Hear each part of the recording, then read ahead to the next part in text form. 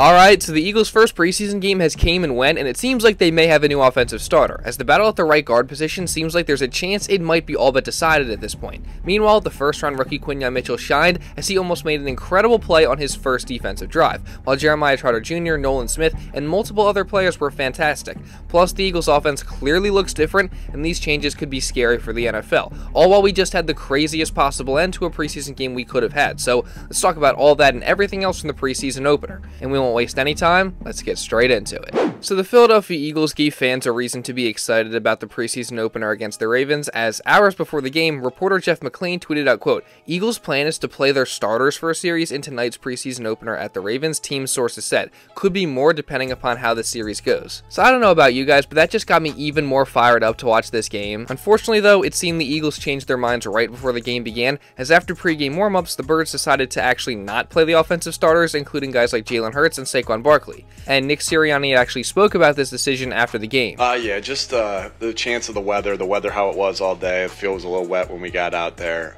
Just wanted to have a clean, clean operation. Didn't want to put them on something that I felt like with any of the weather could have been a little messy. I didn't want to give them. I want to give them a clean track. So based on Sirianni's language there, it sounds like we could probably expect to see the offensive starters in one of the next two preseason games for a series or two, but last night just wasn't that night. So instead of Hurts, it was Kenny Pickett who started the game at quarterback for the Eagles, even after some speculation that Tanner McKee might have been making a push for the QB2 job, and Pickett looked alright to start out, as he had some nice completions to a couple different receivers, including the tight end Grant Calcaterra, who is clearly the tight end 2 at this point. He also found John Ross, who caught a few passes, and Britton Covey, who I actually think played really well, both as a receiver, as he caught all 4 of his targets, and put some of his elusiveness on display, but also as a returner, as he made a bunch of guys miss on one particular punt return in the second half. So we all know Covey is a good returner, but I think he definitely helped his stock last night with what he was able to show as a receiver as well. And I also think the rookie Johnny Wilson did the same, as even though he only had 1 catch for 7 yards, he was awesome as a blocker on the outside, so that definitely could be something for the Eagles to utilize this year, and you also can see the talent is there to just be a solid receiver, so it'll be interesting to keep an eye on him as the preseason goes on.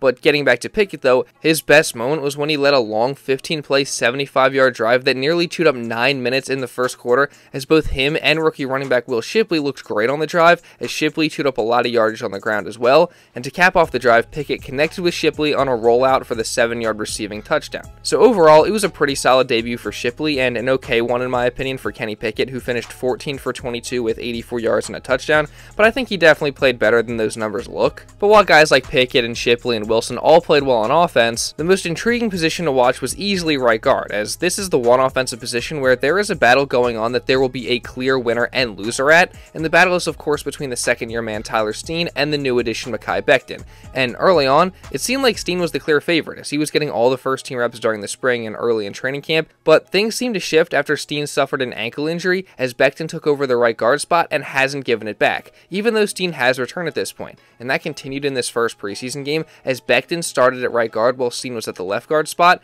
and then what I think is even more telling is that Becton came out after just 1 series, and Steen then moved over to the right guard position, where he played for the entire first half. So you at least have to think that Becton starting at right guard and only playing in 1 offensive series is indicative that he's clearly ahead of Steen right now, and it seems like the right guard spot is currently his to lose. Now, Nick Sirianni was asked about both Becton and Steen after the game, and this is what he had to say about him. I thought, he hasn't played right guard before. In practice he has, but in a live game he hasn't played right guard, and I thought that was important that he got to go out there and play, and when the live bullet's going. And I thought he did some nice things, and we felt like at that time, he came out after that because we felt like that's what we wanted, to get him in there, get his feet wet at that position, and we'll see if we play him next week at that spot to start the game. Why did you want to see Tyler for the entire first half? Did you feel like you needed to see? Tyler's missed some time. Tyler's missed some time, and we decided everybody's on a different pitch count, with where they are, and I'll have to look at the tape, but it seemed like we ran the ball well when Tyler was in, and we protected well when Tyler was in. So I'm excited to watch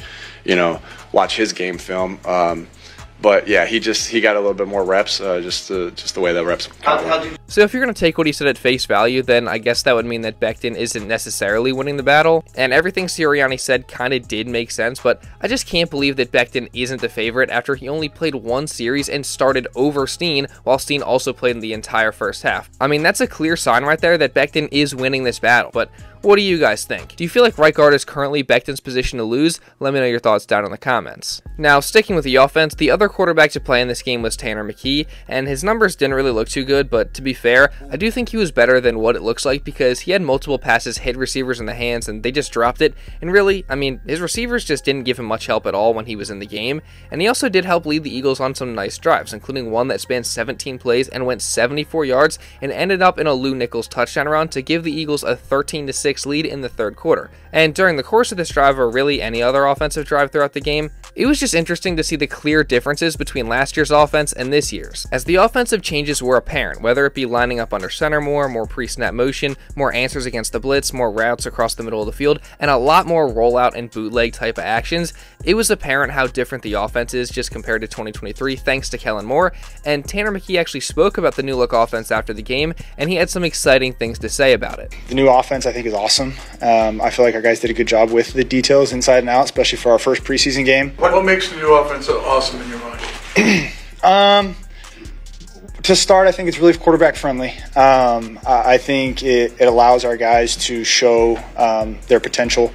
I think it takes advantages of one-on-ones, but also if they're in a zone, I think there's really good spacing concepts that I think we have. And I just think it is very, very well balanced.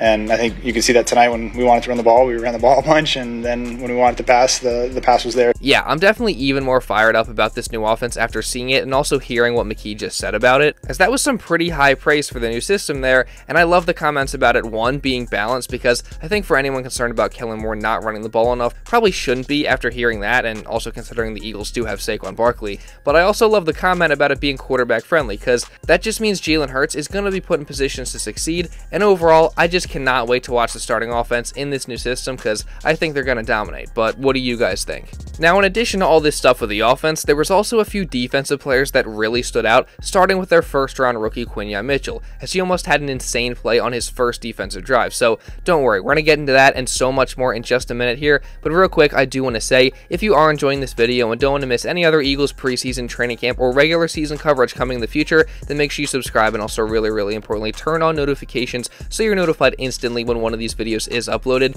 I think that's a win-win for the both of us because not only do I get more people watching these videos consistently, but you don't miss any other Eagles content just like this. So again, subscribe and turn on notifications, and also drop a like down below. Let's see if we can hit 800 likes on this video. Now, with all that being said, let's get back into the video. So as I was saying, the Eagles had a bunch of players on the defensive side of the ball play well during their preseason game versus the Ravens. As compared to the offense, the Birds actually decided to play most of their starters on the defensive side of the ball, and perhaps the most exciting play we saw from a defensive player was from their rookie Quinyon Mitchell, as on the Ravens' first drive, they were stuck in a 3rd and 10 situation, so quarterback Josh Johnson threw a pass to wide receiver Malik Cunningham, and Mitchell jumped the pass and almost picked it off. I mean, he definitely should have picked it off because it hit him right in the hands, but still, it was a very nice read and a good play for Mitchell, who was lined up in the slot on that play, as he had been for most of the game. So again, it seems like he definitely has a very real chance to start there, and this play kind of reminded me of the play Jalen Carter had last year on his first snap against the Ravens, where he nearly had a sack. Now, obviously, Carter went on to have a very good season, so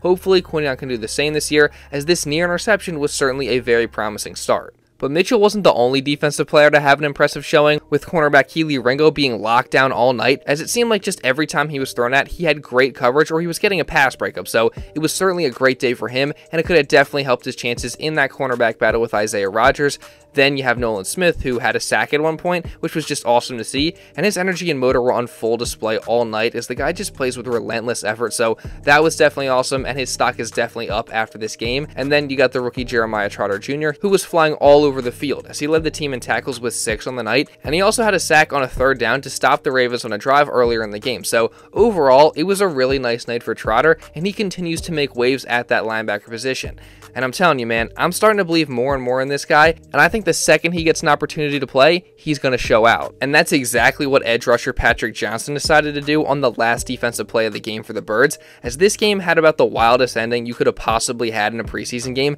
and Johnson was a huge reason for that. As right at the end of the game, the score was tied at 13, and Jake Elliott had a chance to end it with a 50-yard field goal, but uncharacteristically, he missed it off the right upright, giving the ball back to the Ravens with about 20 seconds left. But this is where Patrick Johnson decided to play the hero, as on the Ravens' first play, Johnson got to QB Emory Jones quickly and forced a fumble, and then he also actually ended up recovering it, giving Jake Elliott one more chance to win the game. And this next kick from Elliott was straight down the middle, giving the Eagles a 16-13 win in the preseason opener. So overall, what a way to kick off the preseason for the Eagles, and how about all those exciting performances and little details that were revealed with this game. But we're obviously just getting started, as the Birds have 2 more preseason games, a joint practice with the Patriots this week, and a ton more practices before the start of the regular season, and I'm going to be covering all of it. So if you don't want to miss any of that, make sure you subscribe, and also, again, really importantly, turn on notifications so you're notified instantly when one of these videos is uploaded. And also, while you're at it, make sure you drop a like to show some support. I'd greatly appreciate it, and it really does help me out a ton. And also just leave a comment regarding anything that I talked about in this video. What were your initial reactions from the Eagles preseason opener against the Ravens? And also, if you want to watch another Eagles video recapping their last practice ahead of the preseason opener, you can check this out right here. And now with all that being said, that's pretty much all I got for this one, guys. So thank you all so much for watching, and I'll see you in the next video.